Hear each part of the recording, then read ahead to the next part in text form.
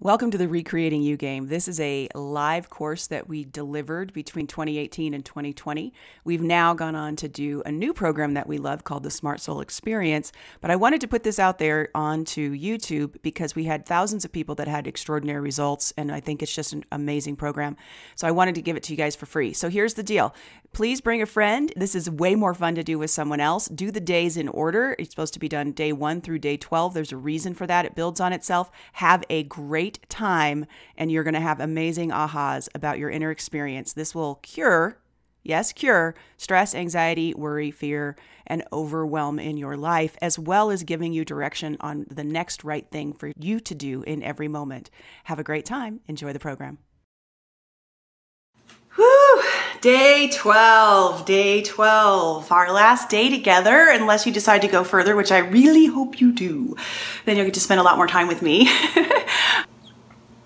Means a lot to me. We've gone through a lot of great, juicy stuff.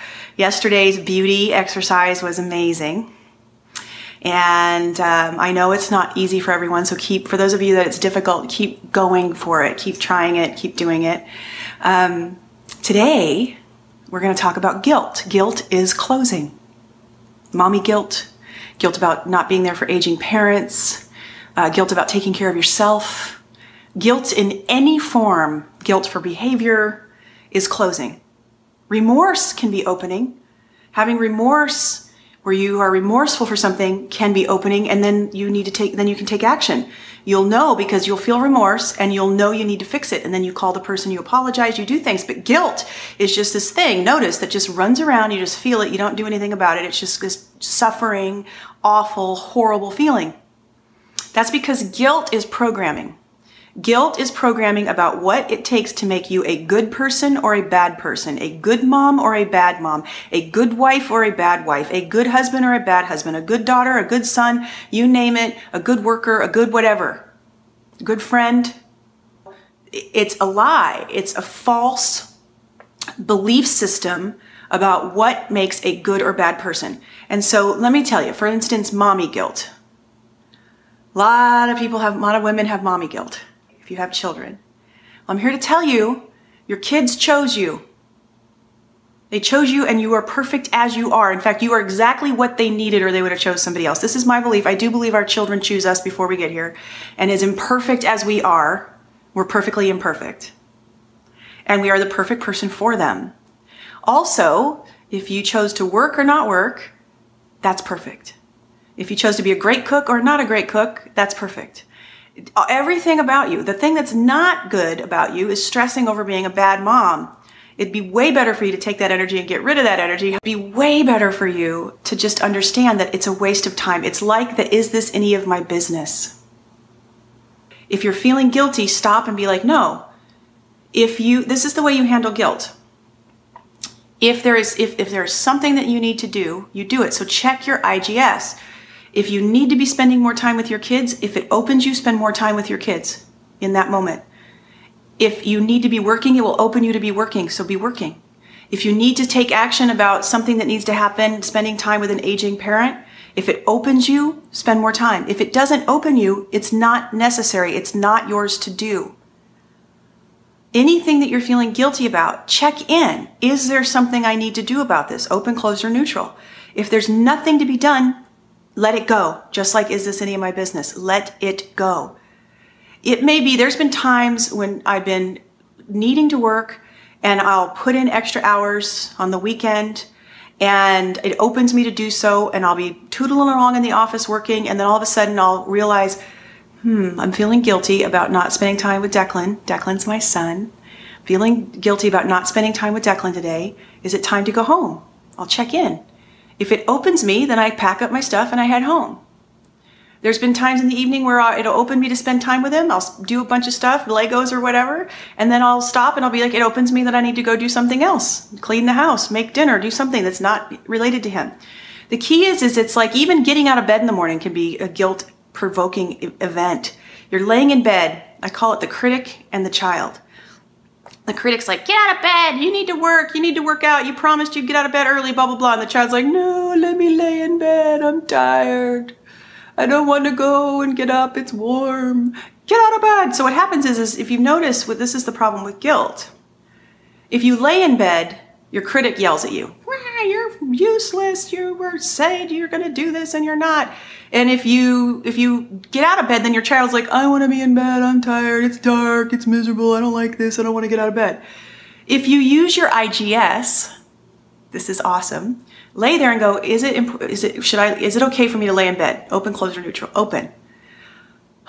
Lay in bed and enjoy it. Because tomorrow morning you may have to get out of bed. And if your critic says anything, say no. Opening is what's right for me. I'm open to lay in bed. Enjoy it.